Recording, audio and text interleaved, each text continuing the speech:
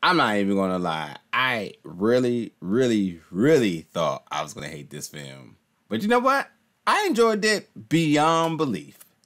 But we'll get into that review right now.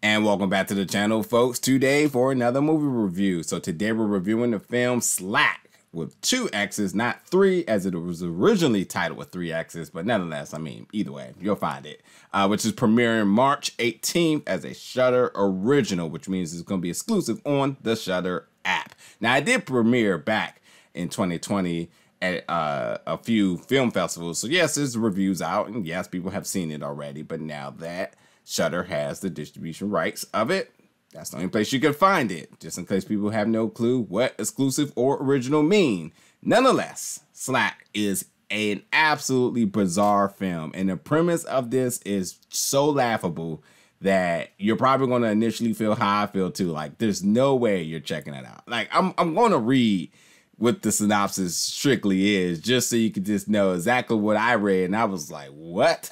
But when a possessed pair of jeans begin to kill the staff of a trendy clothing company, it is up to Libby, an idealistic young sales clerk, to stop the bloody rampage. So yes, nonetheless, you have a possessed pair of jeans brought to life to punish the unethical practices of a trending clothing company. Yes, that you heard me right. And like, while the premise is crazy and while this is beyond silly, it was entertaining. It was absolutely entertaining. And I really thought I was going to hate this, but like, and actually I thought I was going to hate it because it was just going to be so overly comical that I was just going to just be lost in it. But I will say, for the humor involved with it, I thought it was a good balance between the humor and the horror, because I thought the gore was actually pretty good. The blood splatter and everything, I thought it was pretty good.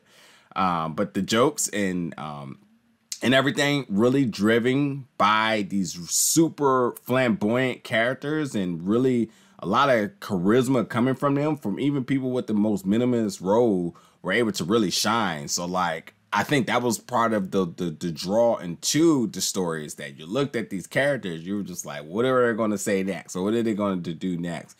Because essentially this is Forever 21 from hell. Like, the workplace culture is absolutely trash in here. Like, the store manager is the worst type of store manager ever. And he makes some horrible decisions. And beyond the idea that there's going to be some genes killing people, you would think at some even given point that the staff may rebel against him, because that's just how horrible that of a person he is. But there were some really funny parts in this film. Like, I got to be honest, just one part which I won't spoil, but I will say, like, when the music hit, there's something that really happens that's super funny. So just remember a scene where some music is being played and some crazy things happen. But I will say too, as much as it is comical and stuff, there was a little bit of undeserving killing. I always kind of pay attention to that, because like, if there is obviously a plot and a premise, then things should kind of follow suit. And there was definitely some unnecessary blood splattering happening. And so you take, I mean, for real, let's just take all of the logic out of it. It's still fun. And like, the gore was still, and the blood splatter was done really good. And to be quite frank, what you're getting yourself into, like, the CGI was like Attack of the Killer Tomatoes and or Sharknado. So like, yeah, when these jeans start to become animated, it looks so silly that you're gonna love it. But I will say, like, the last few moments of this film was like a really big cup of like, damn. Like, I was kind of shocked that they went with the way they did with the conclusion of this film. So nonetheless, it was a short film. It was fun.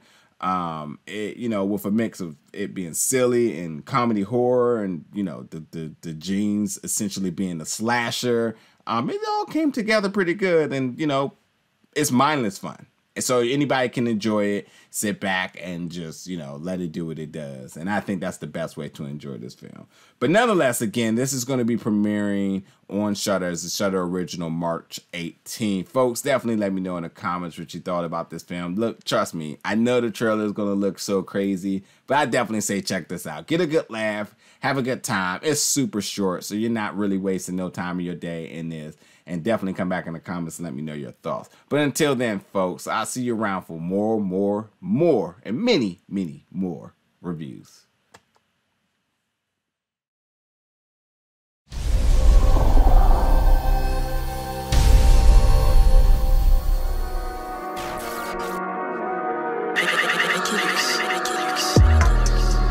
Big gold bell.